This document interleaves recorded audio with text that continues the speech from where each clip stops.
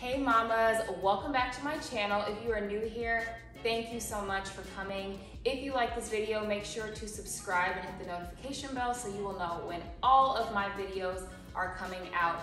If you are returning, thank you so much for coming back. I hope that through each and every video that you watch from me, you feel more empowered to have the birth that you desire. My name is Chanel and I am a working mama. I share information to educate mamas to be empowered, to advocate for themselves, to have an informed and empowered pregnancy, birth, and postpartum journey. In this video, I want to talk about 10 different ways to naturally induce labor. If you're watching this video, you may be wondering how you're going to get this baby out naturally. You may be planning a natural birth, you may be planning a VBAC, you may also be planning a medicated birth, but you are hopeful that your body will go into labor naturally. In this video, I'm going to share with you a few ways, some of which I have also tried to naturally induce labor. Of course, always talk to your healthcare provider before making any decision to try to naturally induce your labor to make sure that it is going to be safe for you and baby. Number one, massage.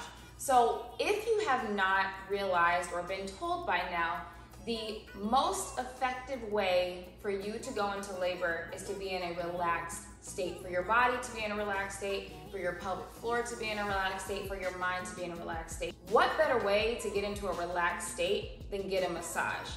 I mean, I'll tell you, during my first pregnancy, I didn't even think about something like that because my water broke early and I didn't even think that I was going into labor that fast.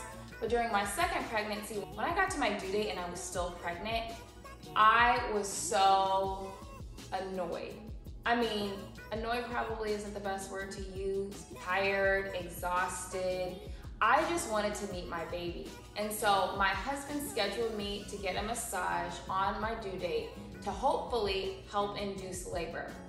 I didn't end up going into labor that same day. However, what I did feel was a rush of relaxation coming onto my body because what was happening was I was on maternity leave and I was just getting tense because I was getting anxious and I was ready to meet my baby and I wasn't allowing my body or my mind to truly relax. When I got that massage, it really allowed my body to get into a relaxed state so that moving forward into that 40th week of pregnancy, my body was going to be in a little bit more of a gentle and peaceful place so that when it was ready to go and when my baby was ready to come out, that it would be in a much better space. You don't have to schedule a massage by a masseuse or any professional.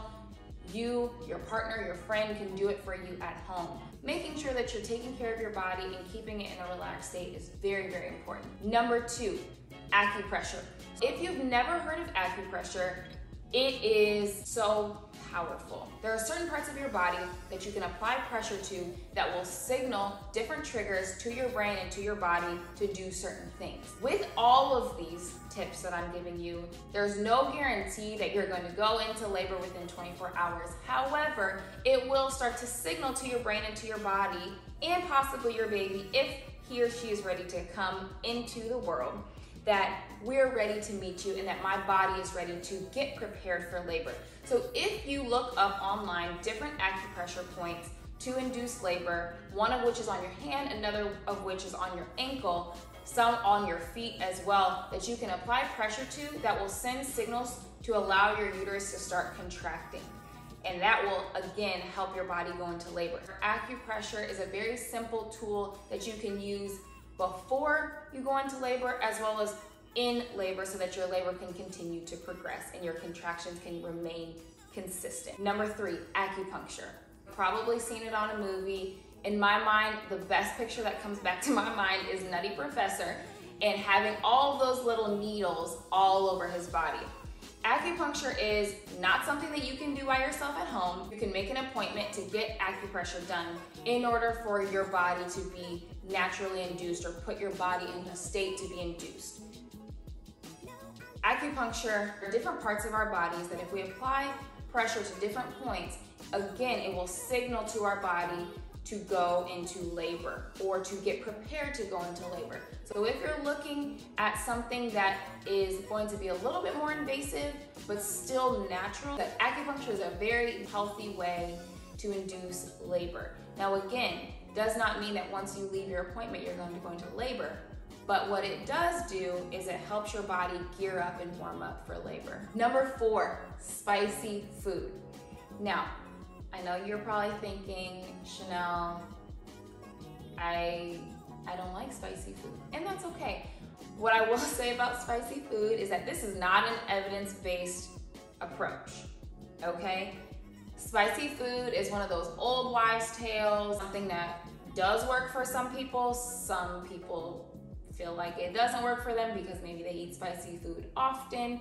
Either way it goes, this is an old wives' tale, and it kind of worked for me in my first labor, so I wanted to share it with you guys. Spicy food, what it can do is it can kind of trigger things in your uterus to get your uterus to begin contracting. Or some people will say it kind of wakes baby up and gets baby moving around because of the spiciness of the food. Now again, there's no research behind this, so I don't want you all to be running to your local restaurant to get the spiciest thing or drenching your food in hot sauce. What I am saying is it's not going to hurt you to try it if you're trying to induce labor. To give you guys an idea of how this worked for me, when I was 37 weeks and 4 days pregnant, I was what I felt at my wit's end. I felt like I could not get any bigger. I felt like I was waddling all over the place, and there was no way that I was going to make it 2 more weeks. But I happened to go out to lunch with some of my coworkers that day, and we went to a Latin restaurant. And I just thought to myself, let me just eat something really spicy because I don't know if I really want to be pregnant another 2 weeks. I didn't think it was going to be effective, but I just thought that I would try. So I asked the people, what is the spiciest thing that you have on this menu? And so they brought it out to me as my meal. I ate it, and it was great. I had a good meal. Nothing really concerned me. Then when I went home, when I got back to the office, a couple of hours later, my water broke and I was in labor. Now, I'm not going to say it was because of the spicy food because I also walked 5 miles the day before. But I will say that maybe the old wives' tale had some bit of truth in it. So in my second pregnancy, I was getting close to my due date, and I decided to try some spicy food again. I went to a Mexican restaurant with my mom, and I asked them for the spiciest thing on the menu. And I don't know if it was because maybe I had been eating more spicy food this second time around, but whatever they gave me was not that spicy. And so I just tried to find whatever spicy food I could find in my house, at another restaurant, and it didn't do anything. So I will say again, this is not a research-based thing. It is very much so a old wives' tale that can work or does work for some people and may not work for others. Or it may work for your first pregnancy and not work for your second pregnancy, like in my case. But I just wanted to share that with you guys because it's a very easy, natural, and safe way to try to induce labor at home. Number 5, red raspberry leaf tea. If you've never heard of red raspberry leaf tea, which I didn't before my second pregnancy, it is actually a very powerful tea. Now, there are some companies that do make it for mamas that you can just go buy off the shelf at a Walmart or a Target, or you can actually get a red raspberry leaf extract that you would just kind of drop in your water. The purpose of the red raspberry leaf tea is to get your uterus to begin contracting, and you can almost feel it happen immediately. The research that is out there is very small, and so the research again is too small to come to any sort of conclusive evidence that red raspberry leaf tea actually helps induce labor or it doesn't help induce labor. However, there are a lot of mamas that swear by it, me included. I use red raspberry leaf tea starting in about my 37th or 38th week, again, because it's not meant to put you into labor tomorrow, but it is meant to get your uterus to begin contracting so that when you do go into labor, true labor, your uterus has already begun practicing those contractions. What I would do is I would have a couple of cups of red raspberry leaf tea a day, and what I could feel, whether it was the tea or even the extract is a lot stronger, so you do again need to talk to your healthcare provider about what they may be comfortable with for your body. However, each of those I began to feel my uterus contracting. And so that was like practicing my uterus tightening and loosening, tightening and loosening. So red raspberry leaf tea, try it. It is great. Even if it doesn't put you into labor immediately, it does help your uterus begin contracting naturally on its own, which is what we want. We don't want to have our uterus begin contracting because of any sort of synthetic medicine or synthetic oxytocin, because it does make a huge difference in our labor experience. Number 6, evening primrose oil or borage oil. Evening primrose oil and borage oil are different supplements that you can use, and the purpose of them is to essentially soften or ripen your cervix. So if you've ever seen a picture of your cervix or you understand the process of dilation, dilation happens when our cervix begins to thin and widen, and that's where that dilation comes from. Research has shown women who use evening primrose oil did have a more ripened cervix. It did not contribute to how fast they went into labor or how quick their labor was, but they did show a more favorable cervix for that dilation process. And so if you're interested in trying to soften your cervix, which again we want to do because we want that area to be as soft and as ripened as possible so it can just spread and open for our baby to come down and out. Evening primrose oil is a really great way to naturally induce labor, and you can begin that most times sooner than when your due date is. Number 7, walking or exercise. This is probably one of the most natural, easy ways to induce labor. If you have not been walking already, mama, you need to start now. If you're watching this video, whether you're 36 weeks, whether you're 40 weeks, whether you're 41 weeks, whether you're 24 weeks, you need to start walking. The reason that exercise and walking is so important in pregnancy is because we want our pelvis to be moving. We need it to be moving so that our baby has room to move down and out. If we're stiff, if we're sitting down all the time, we are having a very closed pelvis. We're having a very closed area for our baby, and that doesn't give them much opportunity to move down. But if we're moving, we're making room at the same time for our baby to move down. So how does that contribute to naturally inducing labor? Well, if we're walking and we're moving baby down and into position, baby may naturally feel ready to come down and out. So the more exercising you can do, the more squats you can do, the more lunges you can do, the more walking you can do, you may be able to walk yourself into labor. Honestly, I'm telling you, like I told you before in my first pregnancy, I walked 5 miles the day before I went into labor. I didn't expect for it to happen that fast, but I had a mission, which was Operation Walk This Baby Out. And Operation Walk This Baby Out ended up being successful.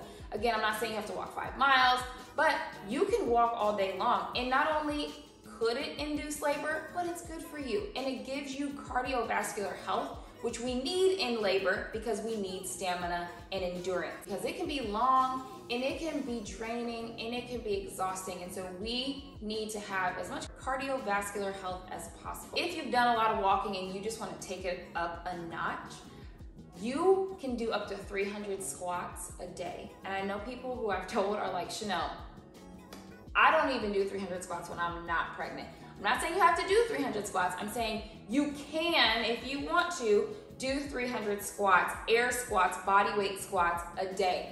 When I got closer to my due date the second time around, I was knocking out 200 squats a day.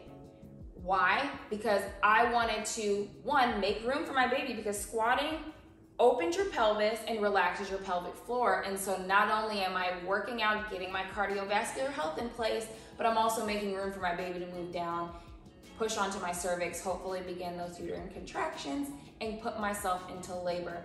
It sounds like a lot, but you can easily break them up into sets of 10, sets of 25, sets of 50 while you're watching TV. It's as simple as that. So mama, if you are trying to do the most natural thing, walk, exercise, squat, lunge your baby out. Number 8, eating dates.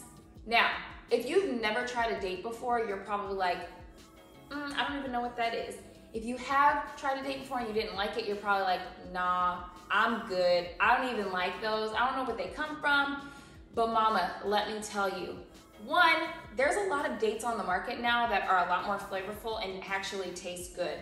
But dates are actually known to soften and ripen the cervix. Like we talked about earlier with primrose oil, we want our cervix to be softened and ripened so that it can open up and make room for baby to move along into the birth canal and out of our bodies, aka dilation. One of the ways for us to be proactive in helping our cervix ripen and soften is to do a few things, one of which can be eating dates. Research has shown that mamas who ate about 7 dates a day had more of a ripened cervix in labor.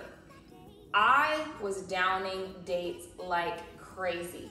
I actually like them, so maybe that was a part of it, but it really did help because I was trying to soften that thing all the way out. So having a softened and ripened cervix, which you can do through eating primrose oil like we talked about earlier, or even having dates, can really help that process. Look up the research on evidence-based birth. On all of these things, you can see, again, the research is still very small, so there's not a ton out there right now because these are much more natural ways of induction, and in our society, that's just not common.